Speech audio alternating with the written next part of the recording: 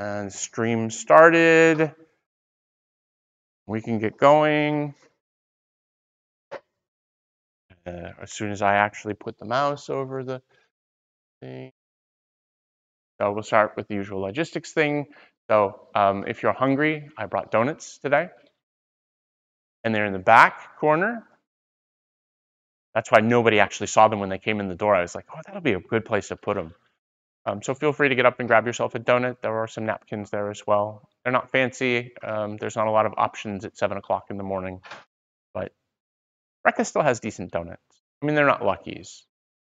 Those are just kind of decadent over-the-top donuts. But thank you for coming in. Thank you for being here on what is close to the last day before you hopefully go do something that isn't related to distributed consensus. I think we have consensus on that. And for those of you who are not here,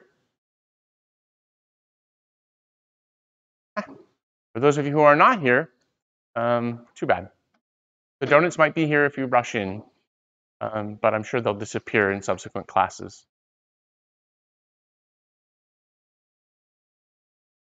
Not much changed here. We haven't actually graded the Project 3 reports yet. Slackers that we are. I was up until 11 o'clock last night writing reviews on computer science education papers, because people don't do their reviews on time, so they look for for emergency reviews, and I was like, they gave them to me early in the morning and wanted them back right away. They got tacked on to the end of the day. So I now know more about CS uptake in Scottish elementary education and secondary education than I ever wanted to know. And they had this really interesting paper too about a metacognitive tool. Is anybody familiar with the concept of metacognition? So cognition is how you learn things, how you process them. And so metacognition is about studying the way that you learn things. So in other words, it's how do I best learn stuff? And that's individual. There are patterns when we look at large groups of individuals, but your particular way of effectively learning information is going to be different than mine, or different than his, or different than hers. And it was this really interesting sounding tool, and I managed to narrow down the list of universities that it could possibly have been used at to a very small number. They used a quarter system, so it wasn't UBC. And it wouldn't have been UBC anyway, because they would have conflicted me out on that. And there was something else. There were a couple of other things. It was an R1 research institution in North America on a 10-week system. And I actually immediately thought that it might be where I went to undergrad, because we were on a quarter system. But I did manage to get it down to like a handful of schools, because quarter systems are kind of unusual. But I didn't quite break the anonymity on it. At any rate, so I'm constantly looking at these kinds of things, because I think that the most valuable things you can come away from here is to understand how you learn these things. So helping people learn to learn better. What is it? There's a learning how to learn course on, I think, Coursera or something. And then they have like a thing they send out every week. And it's very, very popular. And it's very interesting, because it's like you can learn that whole process of learning yourself. And then I had a nice chat with ChatGPT, which was itself very insightful and interesting. It actually maintains context. So I don't know if you've ever played with this old tool from like the 70s called Eliza, but it was pretty much a parrot. It would take what you said, rephrase it, and reflect it back to you.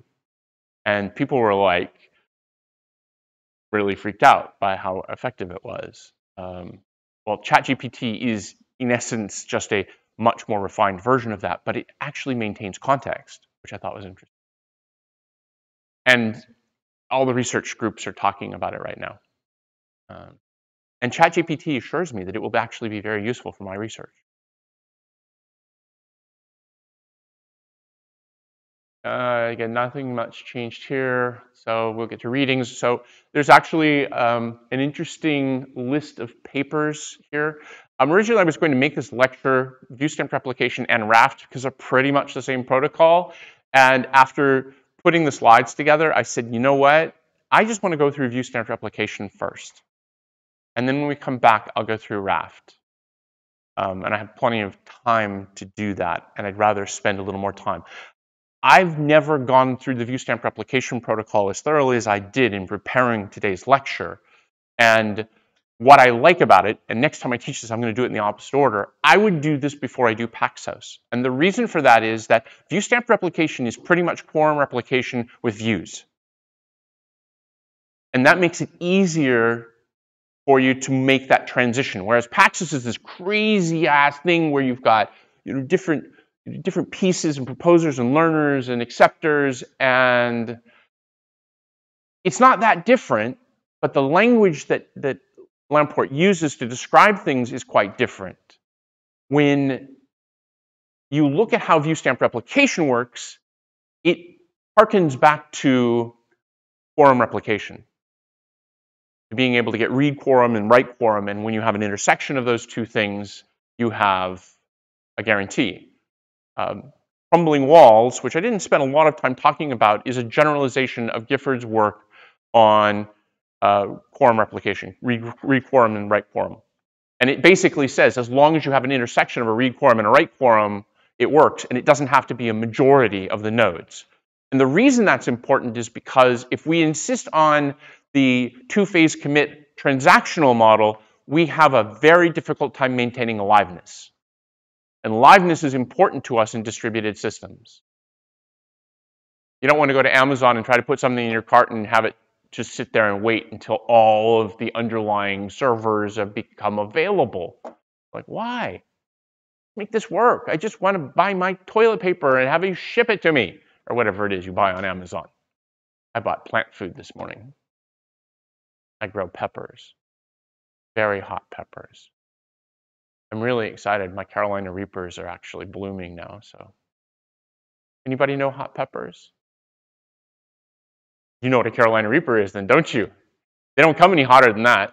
I've been growing ghost peppers for like 5 years now, and I have like jars and jars and jars of dried ghost peppers. Wow. You won't be thinking about distributed consensus with those. I brought that mask in, my P100 mask, and that's actually so I can grind them and turn them into powdered ghost pepper, because you do not want to get ghost pepper, especially powdered ghost pepper, anywhere near your eyes or your mouth, your nose, or pretty much any other part of your body. So I still have, the reason I was mentioning the whole division here is because I added the last two as a discussion of Raft. And I really do recommend the Heidi Howard video, the last one there. She does a phenomenal job of actually talking about Paxos and Raft and how they compare to each other. And so if you're having a problem digesting that whole Paxos discussion, I highly recommend that. There's a lot of supplementary material on Paxos available. Interestingly enough, there's very little on Viewstamped Replication, even though of these three protocols, Viewstamped Replication is the oldest by far. Question in the back, sir. Those slides are already up. The only thing that I changed with them is I added the donut slide, and then I made slight changes to the format. But I put them up last night. Are they not there? Did I fail to push update again? All right, yes.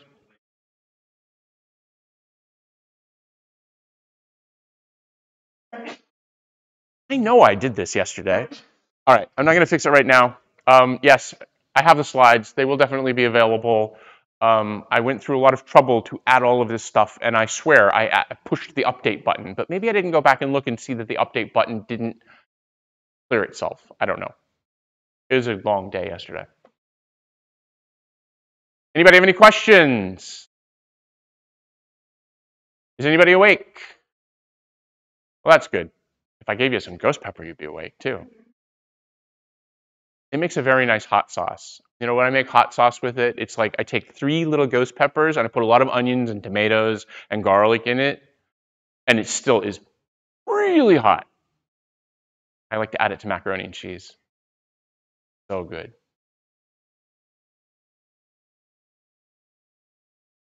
Any funny stories to share? I didn't think so. Today's failure is going to be a little more hand-wavy, and it's mostly because it's based upon a story that was given to me by Andy Warfield, who is still adjunct faculty here. At the time I started, he was actually an associate professor, and he had just come back from a multi-year leave of absence, and then he stayed here for 9 months and then quit and went to Amazon. Amazon sucks up all the talent. So it turns out that building data centers, the places where we implement all of our distributed consensus algorithms, is itself a very complex field. And they have to consider lots of interesting issues. And believe me, they can get these wrong. And when they get them wrong, our systems fail. There are tons and tons of sources of these failures, and today's is just an amusing one. In a facility, you have to worry about how much space you have. You have to worry about how much power consumption you're going to use. The largest consumer of power in a data center is actually cooling.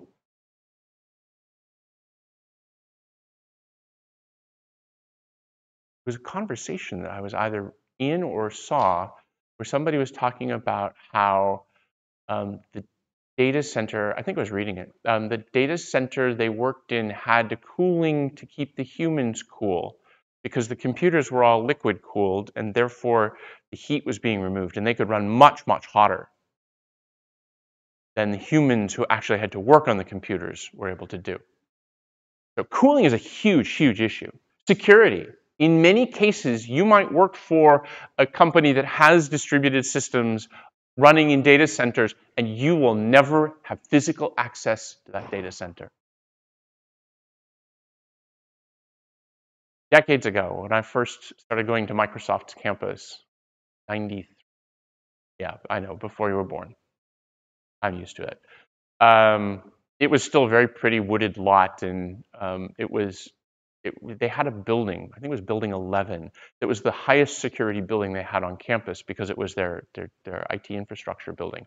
And you couldn't get into that unless you were somebody very specifically allowed in, because IT infrastructure is critical to the success of the business. How do you manage these kinds of buildings? Anybody studied cyber-physical systems? Anybody studied computer security? You know, you get into computer security and we talk about passwords and we talk about cryptography and we talk about all these things and the ways that we lock down our systems. And then you get into cyber-physical systems and all those rules get thrown out because the moment that you start putting any kind of access controls inside of a high security physical system, you are asking for trouble, because the worst thing in the world is, oh my gosh, the nuclear power plant is just going into meltdown and I can't remember my password. So it's literally the opposite design philosophy, which is that, in fact, management in that instance is one of the few times you will see it overshadow security. I did a backstage tour of the aquarium in Atlanta one time when I was there. And it was really cool because I had been studying cyber-physical systems, and I walk in and I see all the things we talked about.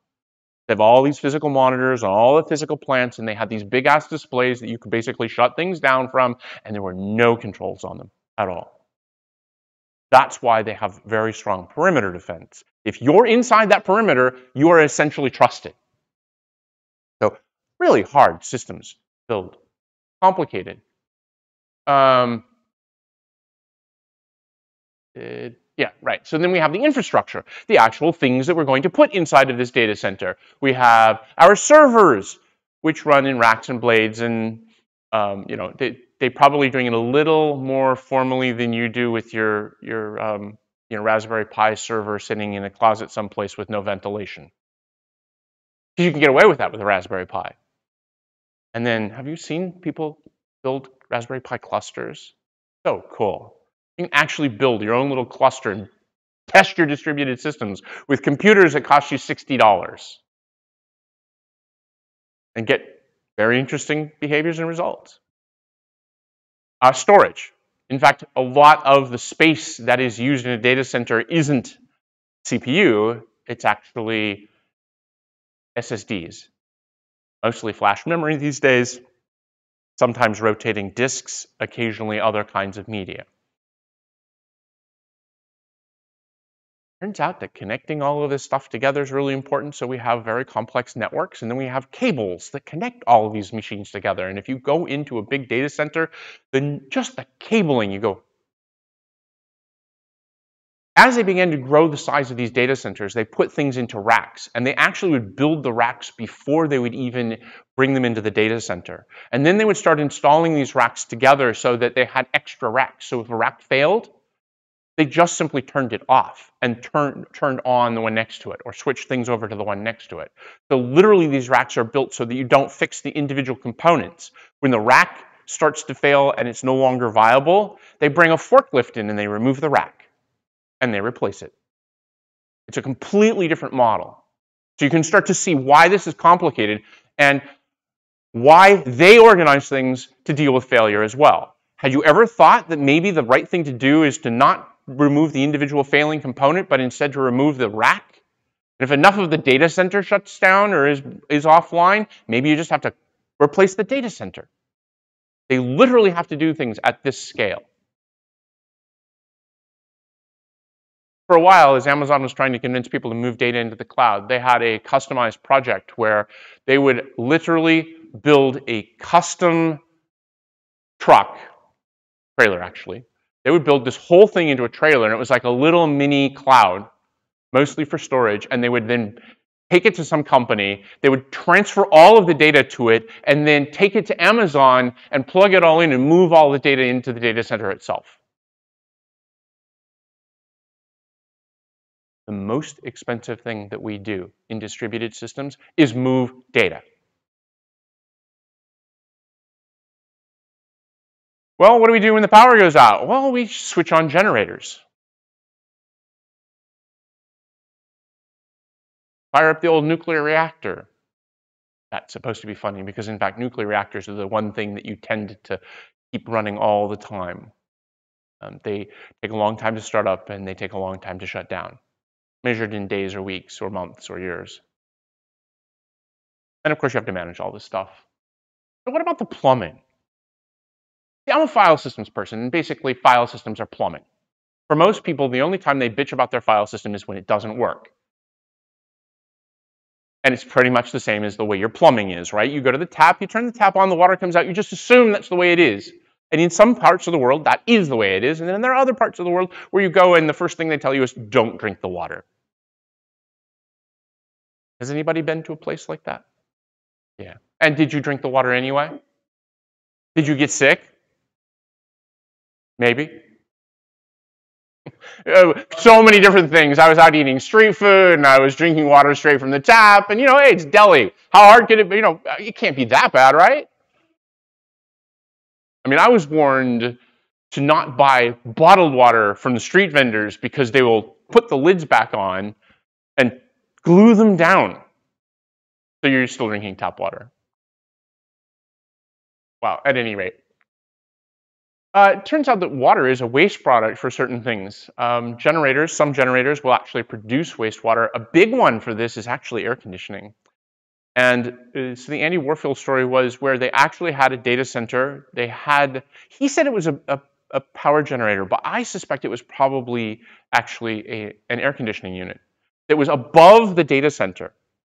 Well, okay, so putting something that generates water over a whole bunch of electronics, I can tell you from personal experience, is not a good idea. That happened in the 6th floor of the X-Wing, where Margot's brand new $3.1 million worth of equipment had just been installed the month before, and a sprinkler went off. Oh, the worst part is the facilities people had previously had this happen, because it happened to Andy's equipment like 10 years ago. And they never really fixed the problem. And it turns out that computers and water don't mix. Well, actually, if there's no power in the computer, you're fine. Dry it out, life is good.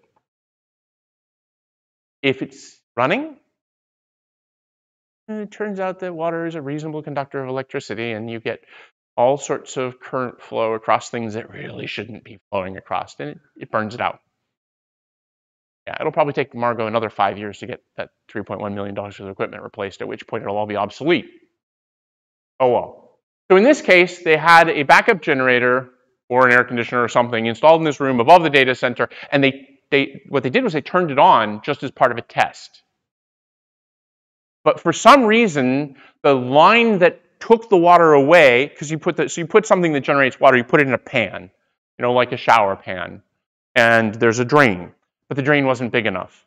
So eventually it filled up with water, and then it proceeded to overflow into a running data center, because this was just a test, and it took the data center out.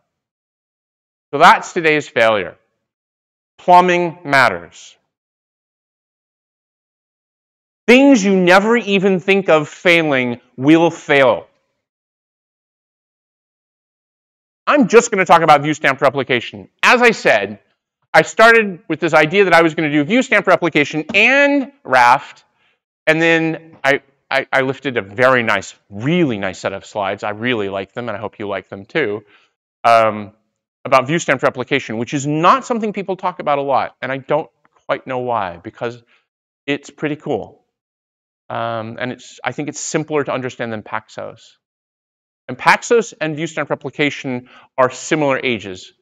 Oki and Liskov published this paper in 1988. Lamport submitted Paxos for publication in 1990, but he was working on it in the 80s, late 80s. And they are not the same protocol. Raft, on the other hand, was proposed in 2014. 2015, it would have to be 2013 or 2015 because it was SOSP and that's only every other year. And the primary selling point for Raft wasn't that it was a novel new consensus algorithm, it was that it was easier for people to understand. And literally, at the presentation, someone said, how does this differ from Viewstamped Replication? I wasn't at that particular SOSP, but I've talked to people who were. And Ungaro, the grad student for John Osterhout, which you were asking about file systems before. Osterhout was Mendel Rosenbaum was Osterhout's student, and he was at Berkeley. They were both all at Berkeley at the same time as Margot, and Mendel gets credit for doing the log-structured file system. Margot is the one who actually made it work, but Mendel is working under John, is the one who got something running initially. And that's like the last big change to the way that we organize file systems data in a long, long time. So I really like this I really like Viewstamped Replication. I think it's a lot easier to understand, especially since we spent so much time talking about quorum replication, because it's really just an extension to quorum replication. And it's a clever extension because it handles the problem of what do we do when our leader fails, our primary. So Viewstamped Replication, like most of these distributed consensus algorithms, actually all of these distributed consensus algorithms we're talking about, relate to what is called state machine replication. Right? I talked about that on Tuesday.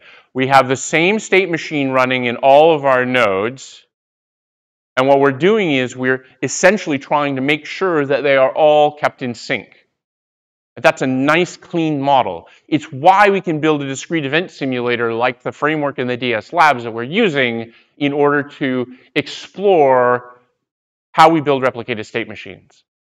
How many of you know what a state machine is? Hand wavy, maybe, right. It didn't take 421.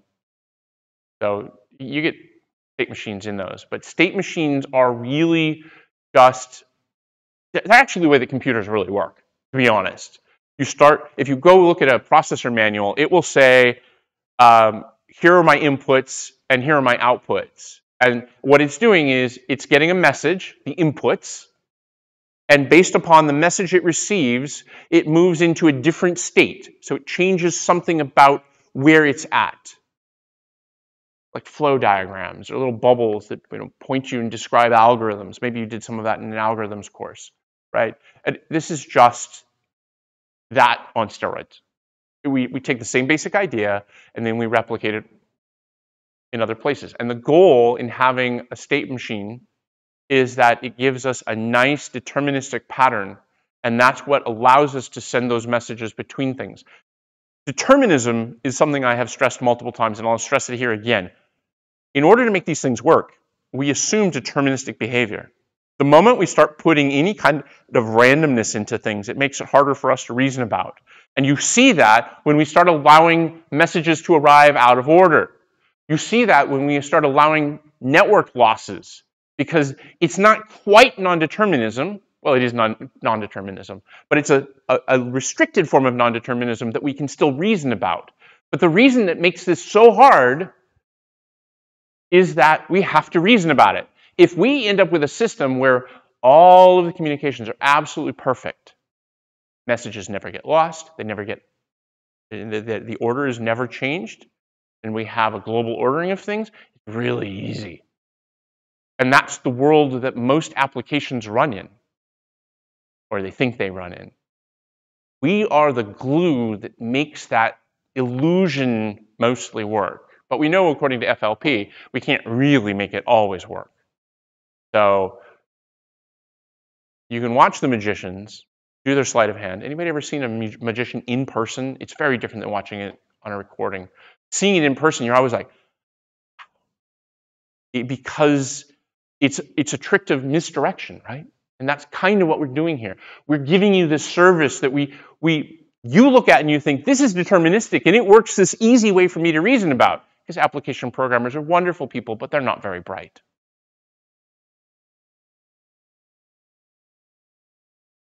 That's why you're in systems.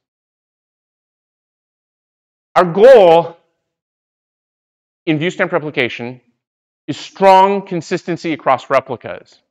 When you look at Project 3, that was strong replication across a primary and a backup. So we had two copies, two replicas of the database, and we were keeping them in sync. Two-phase commit is a strong consistency protocol. But the problem with that is it doesn't scale up very well. When we saw chain replication, we saw crack, we saw different kinds of things that we tried to do in order to get better performance out of our system. Because me making a decision is faster than me making a decision that I have to coordinate with you, because we have to agree on what the outcome is. It just takes longer. And that makes intuitive sense to us. If we add more than just me and you, we add everybody in this classroom. Hopefully there's an odd number because it makes things much easier to deal with. If we add everybody in this classroom, it takes even longer. And so the reason we have these distributed consensus algorithms is that don't require everybody agree, is we want to keep moving forward. We want liveness in our system. Otherwise, we sit around trying to decide what we're going to have for dinner tonight. This is Oki's PhD work, actually. So that means he was doing it in probably 85, 86, 87, and it was published in 88. So our model is that we have some number of replicas. One of these is the primary. That's the little one with the crown. So that's our leader. I found these slides. I was like, that's actually really cool. There's a link on the bottom of the slides to the original source. I'm not going to take credit for them. And it took me a little while to walk through and realize exactly what this is doing, but it's really cool. So we're going to introduce this idea of a view, but let's just start with a brand new system. This is your Project 3 at the very beginning. So you pick, instead of picking a primary and a backup, and now we pick a primary and two backups, because that's basically what it is. Okay, so what we want is a system where we can tolerate some number of nodes failing at the same time, or overlapping in time. It doesn't have to be exactly simultaneous. So you could fail on this message and I'll fail on the next one, and that's perfectly acceptable if we're both in fail states at the same time. And so the simplest of these models, and I've mentioned this before, is 3. Because that means I can absorb one of these nodes failing. And that's the quorum model. We can get more complicated models, and it makes it harder for us to reason about, but as long as we get this model working, we'll prove the rest by induction. Hand wave, hand wave, hand wave. Ever done inductive proofs? It's the inductive step that's always the really hard one. You know, the initial step is really easy. The inductive step is really hard. And usually what you end up doing is assuming that it's not true and then proving it by contradiction, which actually takes us in this very strange part of mathematics that overlaps with philosophy. Logic is an outgrowth of philosophy and mathematics, which were the same field initially. Kind of cool. But at any rate, I'm not even going to go through a formal proof. Go to the paper if you really want that. But this does work. It's the same thing as quorum replication. We walked through quorum replication. We talked about how you're taking quorum. I pointed at crumbling walls, which is just a generalization of that. It doesn't even have to be a majority. And that's what's really cool. Gifford allowed you to give different weights to different nodes in the system. Here, everybody gets 1 vote, which is why we need an odd number. If you want to do it with even numbers, usually what you end up doing is picking some node and giving them extra. And it's going to be your primary.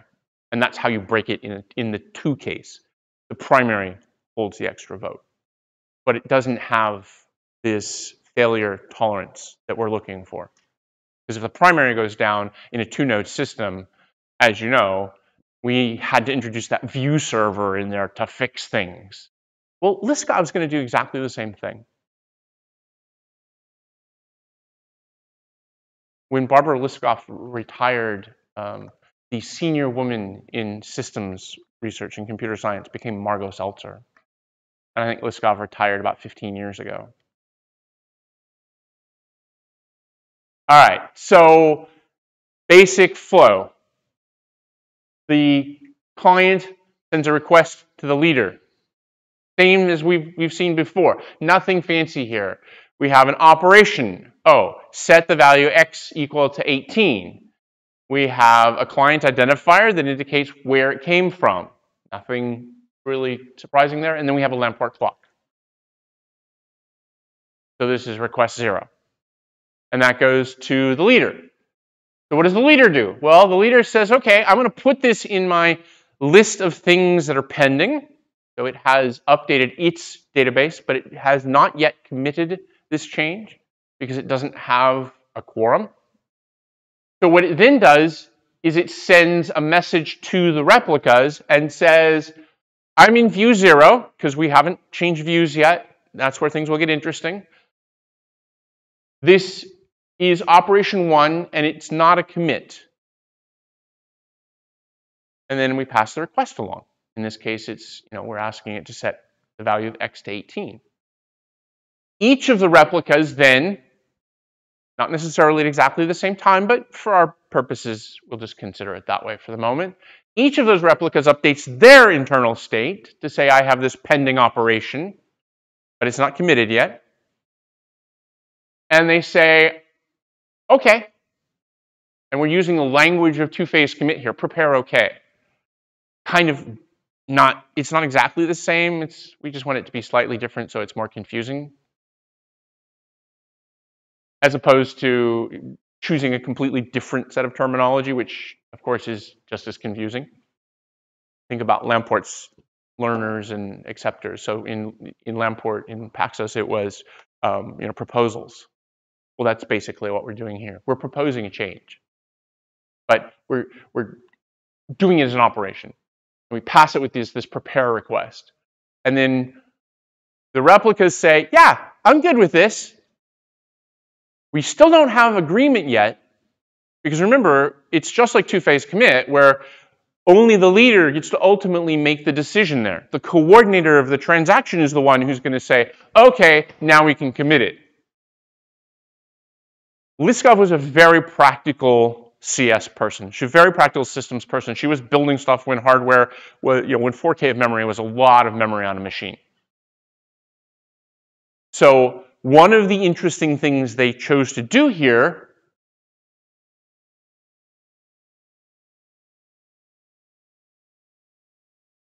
is they chose not to commit the transaction immediately. And when I first looked at this, I was like, okay, how are you going to deal with that failure? And that is, in fact, the interesting part here. So this protocol is very sparse in its use of messages. It tries not to send extra messages. Why? Well, because in 1988, you were talking about 10 megabit Ethernet. And if anything was very far away, it took a while to get there. You have this latency. So if I require an extra message before I can move forward, I'm adding extra latency. I'm making things slower. So she didn't do that. Well, they didn't do that. The interesting thing here is that the primary doesn't have to wait for acknowledgments from all of the replicas. It only has to wait for enough acknowledgments from the replicas to guarantee it has that quorum. Since we have 2 replicas and the primary, it only needs to get an acknowledgement from one of the replicas to be able to move forward. And move forward here means I can now answer the client. The moment I make it visible to the client, it has to be committed.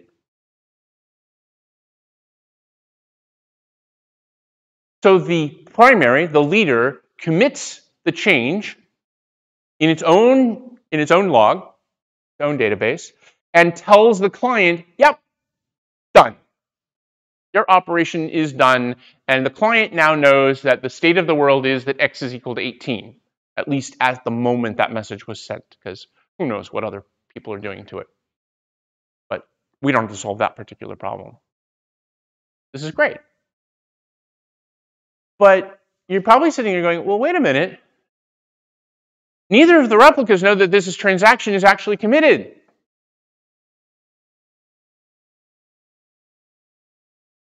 So we haven't actually told the replicas that this transaction is committed yet. And we're going to actually have to walk through that failure case, aren't we? If you were sitting there going, but what if A crashes? You're asking exactly the right question. And if you didn't sit there and go, wait a minute, then I'm not doing my job. I want you to keep thinking about failure, because that's what matters here. That's what we're trying to protect ourselves against. And we are going to walk through that case, because it's actually very interesting, and that's the complicated part. And it's exactly the right way to make this model complicated. It's the hardest to test. But it's exactly the right one from a performance perspective, which is you do as little work as possible in the common case. Because in the common case, nothing fails. All you have to do is make sure that when something does fail, you can get back to a consistent state. And that's what's going to be important.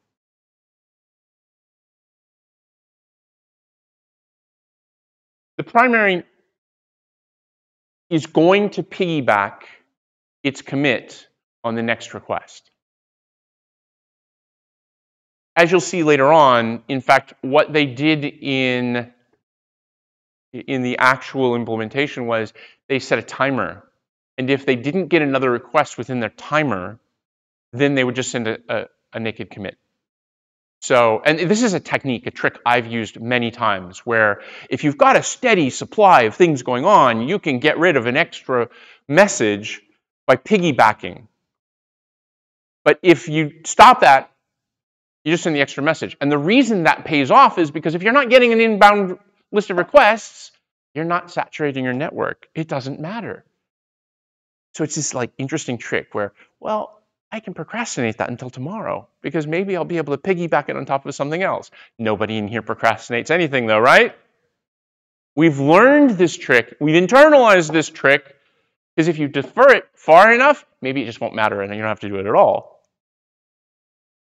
Nope, sorry, deadline's passed, don't care. Done, move on.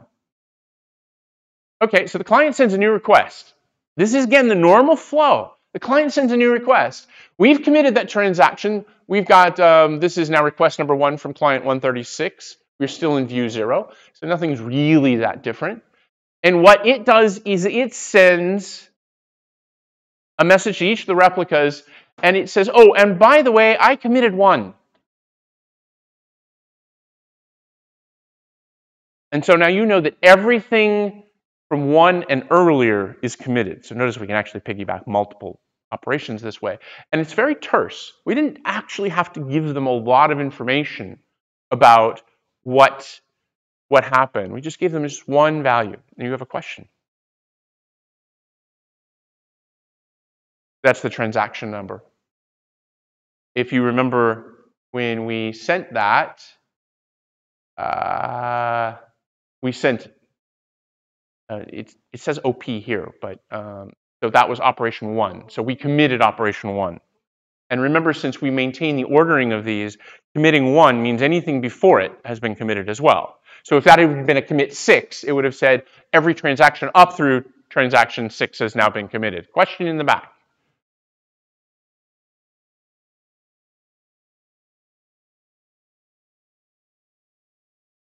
You have to abort it.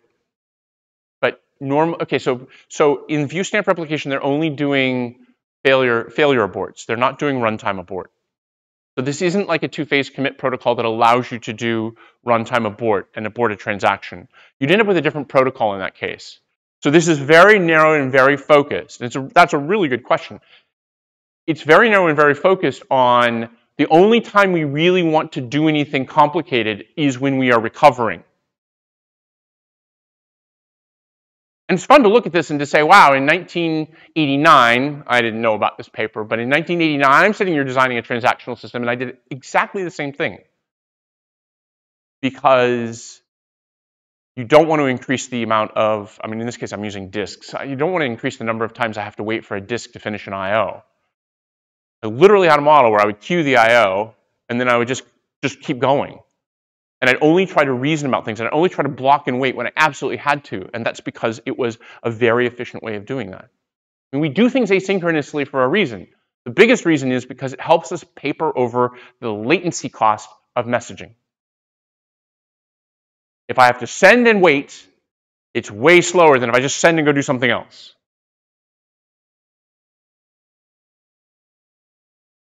Let's see. And this is where I was, right? So I've sent the commit. I thought this was so cool. I'm looking at this and going, this is great, okay. But in fact, I'm still sitting there in the back of my head going through these slides going, wait a minute. What do I do if A fails? We're going to get there. But this is just the common case. This is everything works fine. And at least the protocol does work here, and it seems to be reasonably efficient. So they send a response to the prepare. They commit the transaction they've been told by the leader is now committed. So now that's persistent in their database. So we have the information we are going to need in order to be able to form a quorum if we need one for recovery. Did you have a question? I wasn't sure if you were stretching or actually like this was like, oh, my arm is so heavy today.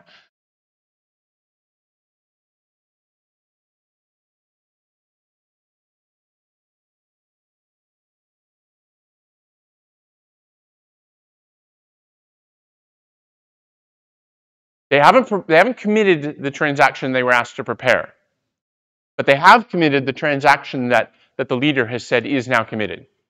That's why it has that little green check mark next to the previous one, but not the current one. The second one is in your database, but it's not committed yet, right? So it's in your pending commit queue.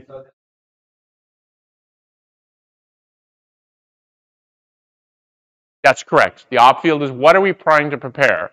But we're being very efficient in our use of our message now because we just used one extra field to keep track of what's my current commit level.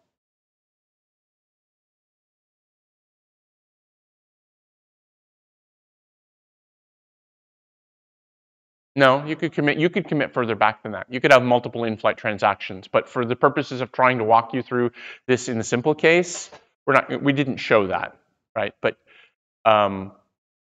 if you have multiple clients sending in requests, those commits might actually be might be lagging further because you have multiple outstanding prepares, right? But that's essentially saying, I know that it's committed up to this point. There might be some stuff that's in flight, but up to this point, everything here has been committed. Gosh, I wish I'd known this in 1989.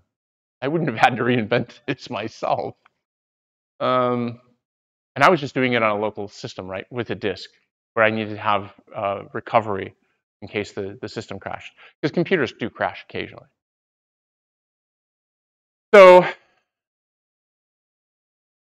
but what happens if the next prepare never comes, or it takes a while to get there? So that's when we use a timer.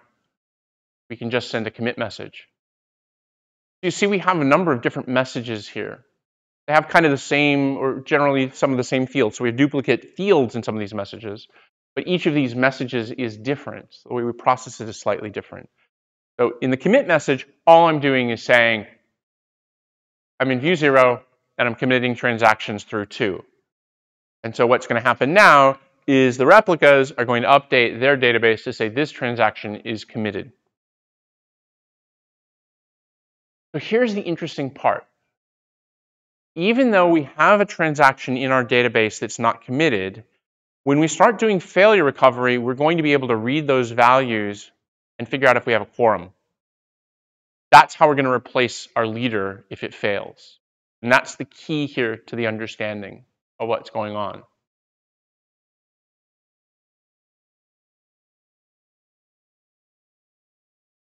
We have consistency. We didn't send extra messages. We made this pretty efficient. It's pretty straightforward.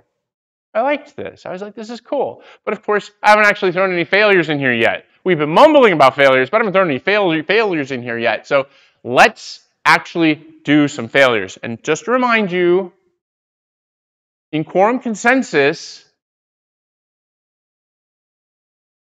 the leader can wait for less than all of the other replicas because we only need the quorum number plus 1 to be failure resistant against a single failure.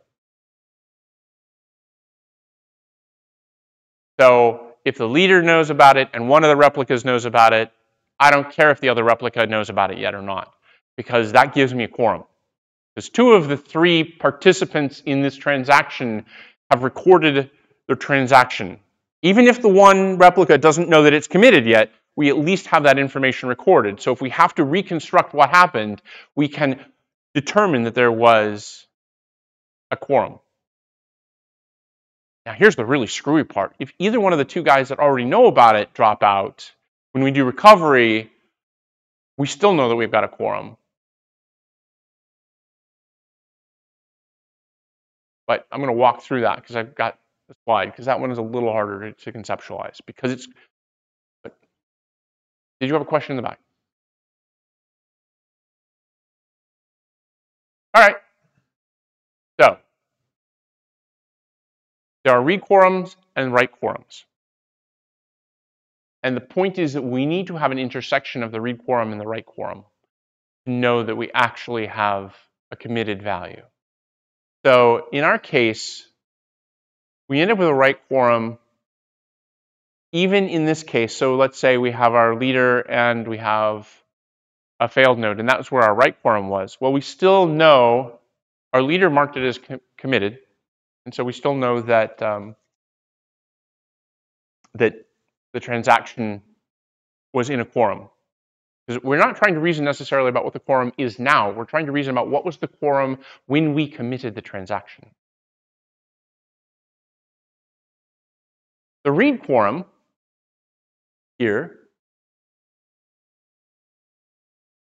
would be the 2 nodes that didn't die that do actually have persistent copies of that. Now, the interesting case here isn't where B or C fail, because that one's pretty easy. You know, the leader has the transaction, they've marked it as committed. Okay, that means that the leader knew that there was a quorum. The interesting case here is going to be when A fails. And that's the case that we're going to spend the most time walking through, because that's the case where you go, but wait a minute. How am I going to make this all work together? So in the case where I have a failure and I have to reason about it, a client can verify the quorum by trying to read all of the nodes that are in the system and notice that, oh, look, I have a read quorum here. You have a question in the back.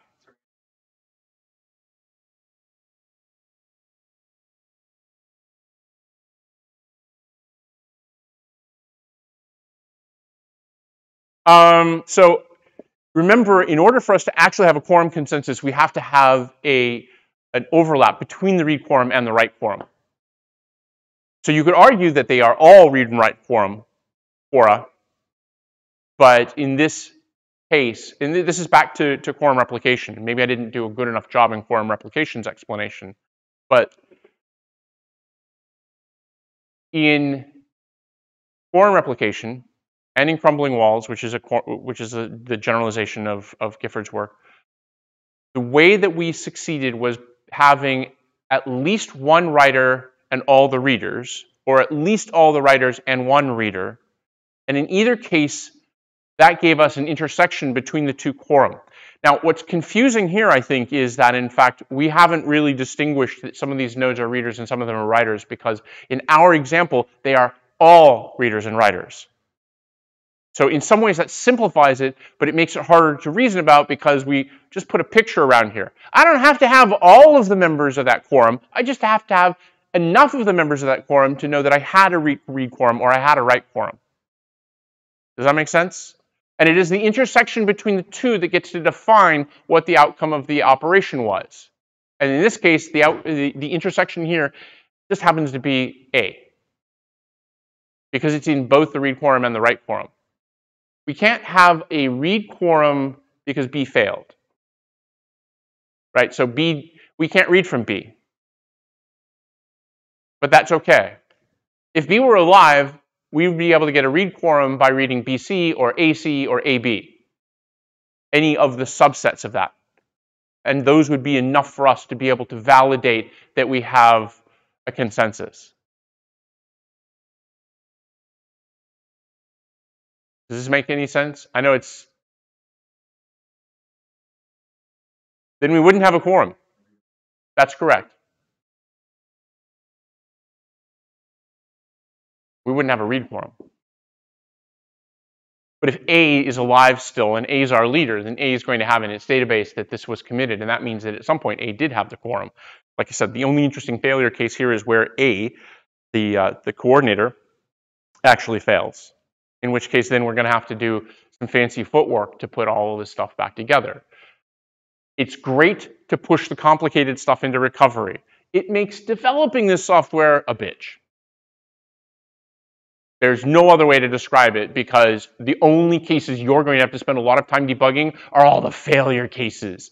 And failures don't happen very often. So you're going to end up trying to simulate those failures so they happen a lot more often. Welcome to the DS Labs framework.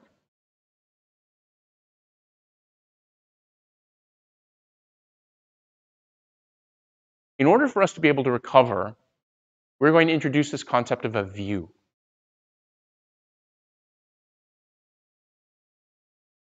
The client sends a new request.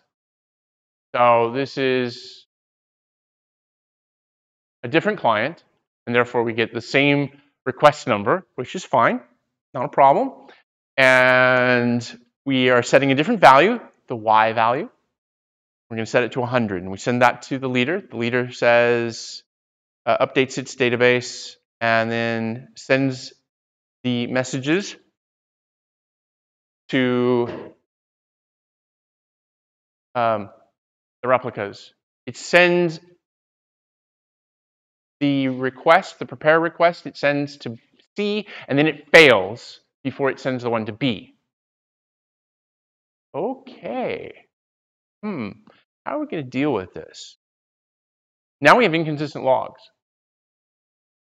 Because A's database said that Y is equal to 100, C's database says that Y is equal to 100, but B's database doesn't have an entry for Y. So A's dead, out of the picture, so we have one log that says Y is equal to 100, the other log doesn't even know what Y is. How are we going to fix this? Oh dear. I don't know. We could just throw up our hands and go, I don't know, just reinstall the database and start all over again. There were people who liked that model in Project 3.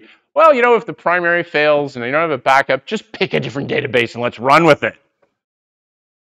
That was a bad answer. You don't want to do that, right? We want consistency. We haven't told the client about this yet. So remember, actually either outcome here is going to be okay as long as we can agree on what that outcome was. Because we haven't told the client what it is yet. And eventually the client's going to get impatient, stamp their little foot, and go, excuse me, I sent this operation before and you haven't answered me.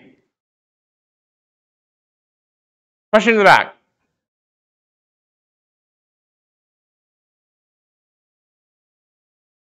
It's after the leader commits. The leader hasn't committed. He didn't get an acknowledgement back from C, right? So C has updated the value, but didn't acknowledge it back to the leader.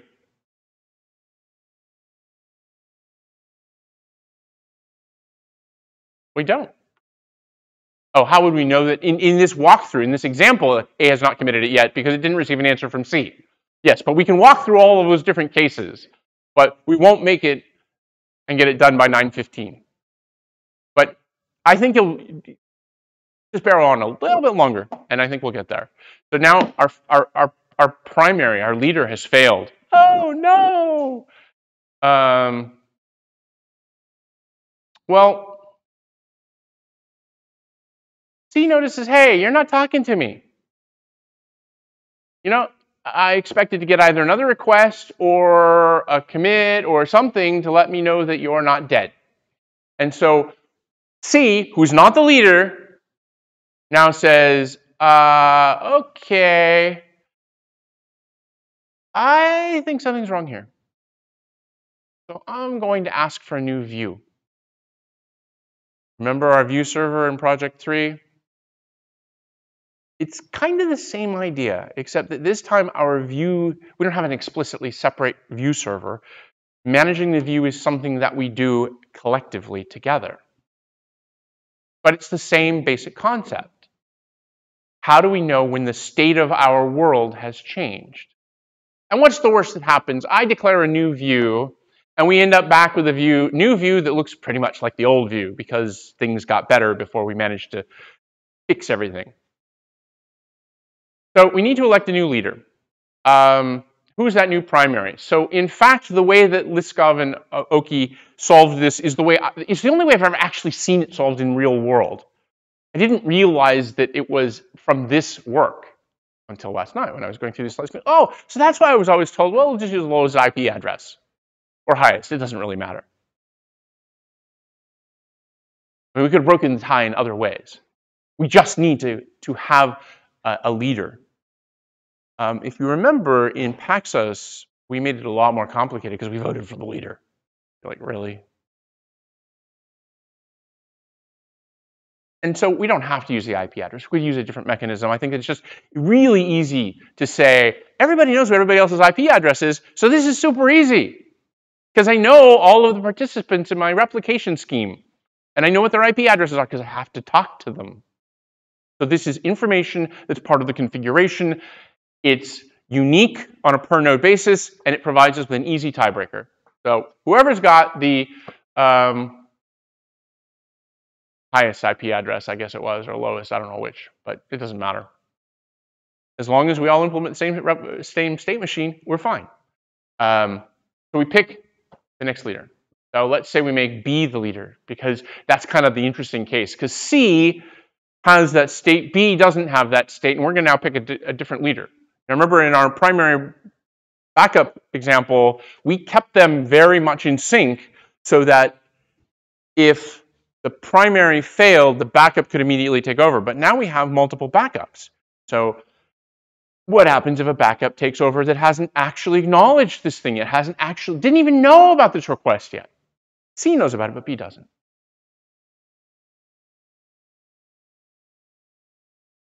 Here's the interesting thing. If C knows about it and B doesn't, and A is gone, B, when we're reconstructing things, will know that C was part of the right quorum. And that's going to be our ticket out. That's going to be how we're going to fix things. So the way that we fix this is we start a view change. So C is going to change its view. It's going to send out a start view change message, SVC. Since I stole the picture, I didn't fix the text. I would have spelled it out. Just acronyms always kind of confuse me when I'm first looking at something. I had one of those in one of the papers last night. I had to keep looking backwards to figure out what the acronyms meant. And it makes it really hard to read things. And you're sitting there going back 6 pages to try and figure out what does SIMD mean in this context?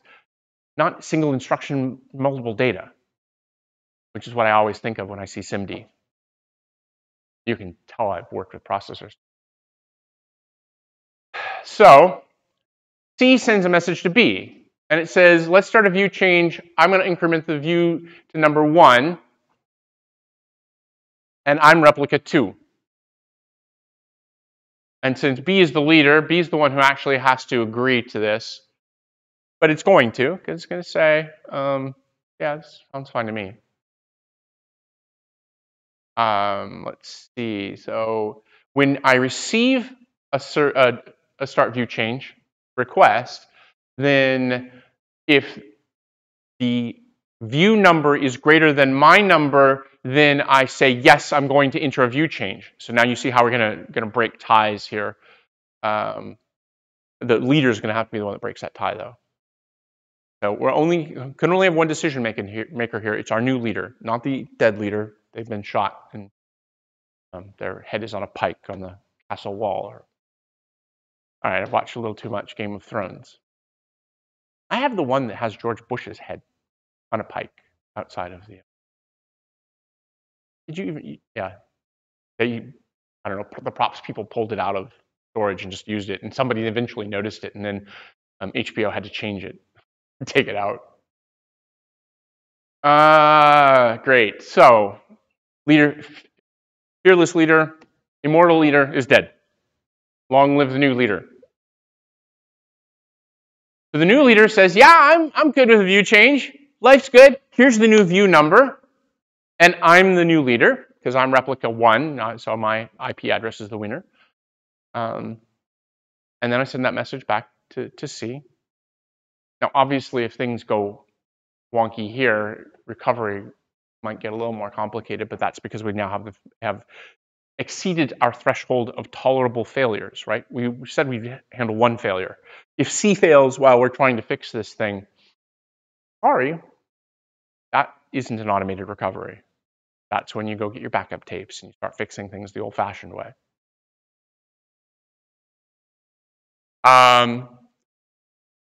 So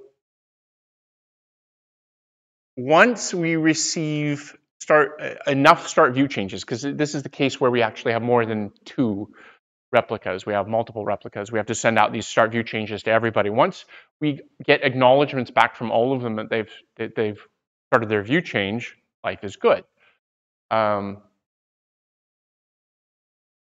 We send the do view change. So that's interesting. Okay, so I hadn't really thought about this when I was putting these slides together last night, but for the purposes of starting a view change, it's the node that initiates the view change that collects the votes. To that extent, it's very much like the proposers in Paxos. I'm now going to collect up those votes and I'm going to send them back out. Once I have enough nodes saying that they're willing to start a view change, then I send a message that says, okay, we are changing the view. I collected the votes, I have enough votes, let's go do this.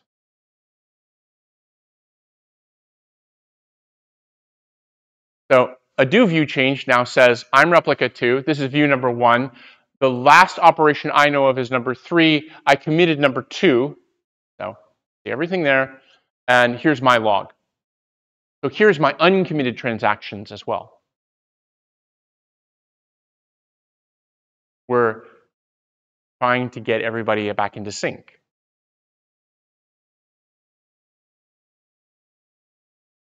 Node B gets that. It says, yeah, my world is, remember, so in my world, I had transaction 2 committed.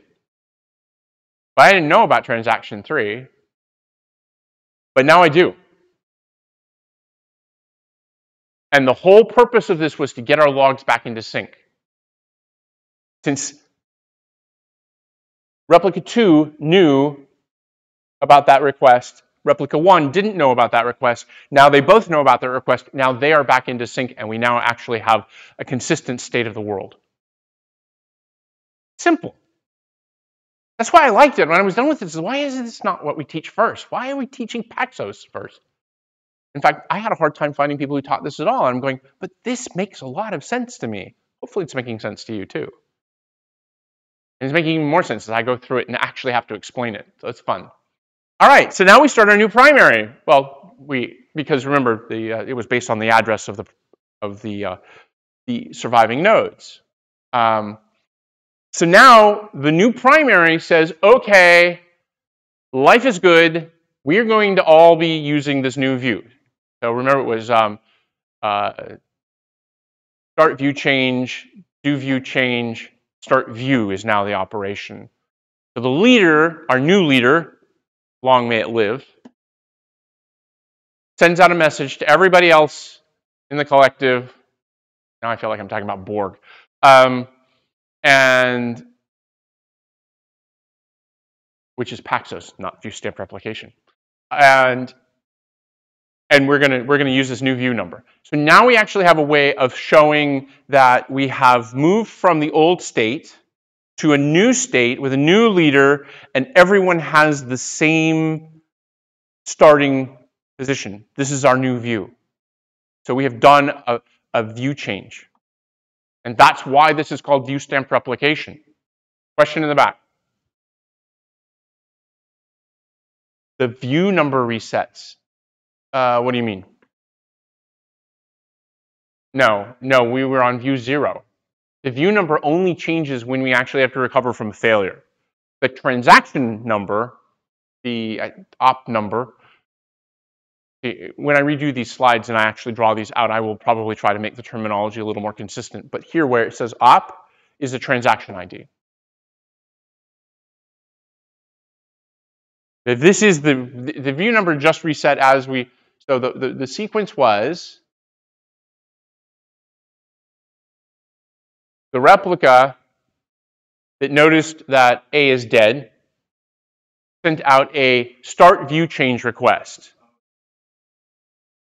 Yep. Okay.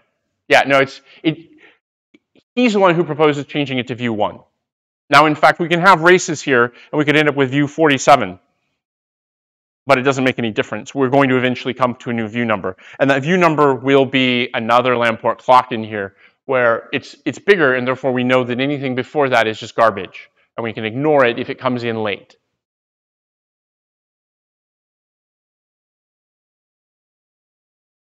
Right, you never roll back the view numbers, right? It's the same thing. You never roll back the transaction IDs. The clients, a new client comes on board, they can then deal with that. And there is a whole discussion in the paper about how you bring in new nodes, so you can bring in new replicas and how you fit those into the transactional system and whatnot. But the things that we depend on as a collective should never roll backwards. A new client can come in and start with their own sequence number of 0, and we can handle that correctly. But when we are talking internally, we are going to be using that clock that the leader controls that says, this is operation 3, operation 4, operation 314. Because I always use approximations of pi, because I can remember that to about 10 digits. Question?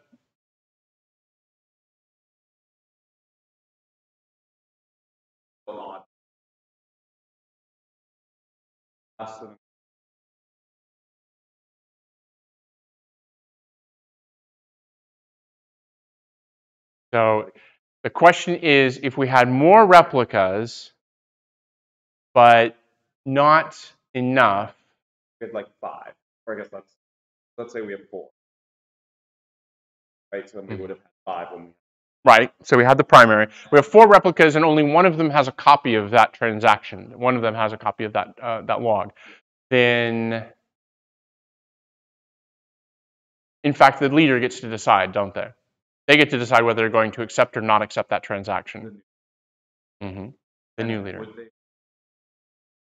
And so one of the things that's going to get us out of this is there's no wrong answer there. If the new leader wants to simply take all of the transactions that the old leader had sent out and incorporate them and then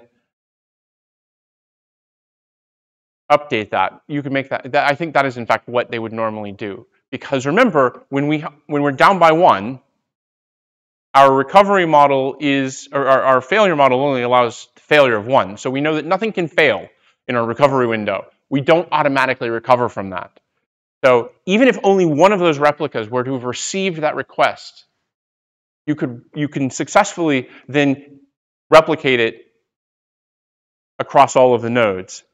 Because remember, when the replica that requested the view change sent out messages, it sent out a message and included its log. So it can now propagate those. Does that make sense? And I think I can probably go back and figure out a way of reconstructing this, but it wouldn't be quite the same protocol. I could probably go back and reconstruct this from the model that, because you have to do this when you get multiple failure handling, how I'm going to reason about that. In other words, I could roll back that transaction, but there's no benefit to it, right? We know that the client asked for it. And so we are just trying to recover. So rolling that transaction forward, or rolling that operation forward, and thus rolling that transaction forward, actually is probably the simplest way to solve this. We know as long as it was received by one of these replicas, it was originally received by the primary, and it was sent out. Things get hairier when we start trying to do something trickier, like rolling backwards, because abort is hard. It really is. And if you can avoid rolling state backwards, it almost always ends up being a net payoff. But we can make that. I can make that work, but we're not going to do that in this slide system or in these slides.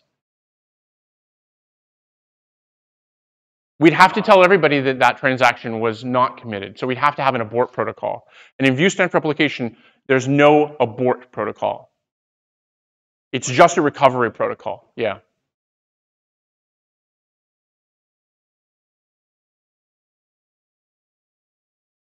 Start a new primary. And this, we have to reconcile our transactions. Did we commit that? So this is what we were just talking about, in fact. So I was wrong. We do have a slide about it. So we have to have a decision here. Well,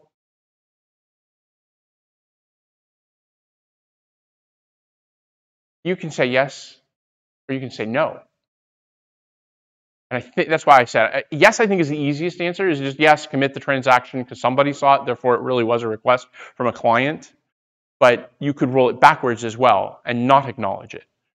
But now we need to use the view number and the transaction number. We're going to have to actually have a little bit of extra state there. So the question boils down to, what do we do with transactions that were recorded under an old view? Do we commit them or not? We have to guarantee the committed ops. We can't roll that backwards. That's going to break our consistency model. In this instance, we can make it consistent with either answer, which is why you can do it either direction and make it work. The simplest thing here in our three-node model is just roll it forward. As long as we end up with the same database, again, it's the consistency that we care about. We haven't told the client the outcome for this. We still haven't told the client the outcome for this. The client's going to end up going, yo, I sent in this operation. What happened? And we're going to have to give it that answer. So you'll notice that means there's some state here that's not quite explicit on the slide because you don't want to overwhelm somebody walking through these slides initially. So the summary of the view changes, because this is really the key to Viewstamped Replication, is we pick the new primary based upon the IP address. A view change can be initiated by any of the nodes. It could easily be initiated by multiple replicas. That's fine. There's no problem with that. We need to wait until we get enough votes for our view change for us to say, okay, I collected my votes. Now we're going to change to this new view. We tell the leader to start the view. Well, we tell everybody to start the view change, and then the leader is going to be the one who actually sends the message out that says, okay, we're now on view number n plus m. So some number larger than the previous view. And since it's a quarter past, I'm going to wrap it up at this point. There's, never mind. I'll just do the lesson review. We talked about, our leader model. Our primary receives the requests, maintains the database, forwards requests to the replicas. The replicas can fail and restart in this model, which is really kind of nice. They can drop off, they can come back, they can get the data, so they can synchronize their logs. That's going to be what ultimately allows Viewstamped Replication to add replicas, which is cool. And views are used to handle leader failure. This is a really nice extension to quorum replication. It gives us a mechanism for efficiently recovering. And honestly, I can see why somebody came along 20 years later and said, this is a lot more understandable than Paxos. So what I'm going to do next time is I'm going to walk through Raft, because that's what most people will call this. So they'll be talking about Raft. And then I'm going to talk about the comparisons between them, because there's a lot of similarities in the techniques that we are using in Raft and Viewstamped Replication and Paxos. They're all trying to solve the same problem. And there are times we will want to use one versus the other. Viewstamped Replication and Raft are popular because they're easier to understand. Paxos is effective because it doesn't require a single leader. I mean, in our model, we have a single leader. Paxos has a whole leader election mechanism, and you can have multiple proposers. So each proposer is effectively a leader in our system, and multiple acceptors. So acceptors are part of the read quorum. And when you actually look at the way that Paxos ends up getting implemented, all of the nodes end up being proposers, acceptors, and listeners. Actually, acceptors are write quorum. Listeners are read quorum. Be careful about that. All right, and that's it. So I'll happily answer questions, but gosh, I managed to get through a slide deck in one lecture. This is a record. This is why I didn't add Raft on top of this. It was like, this is a lot of slides. So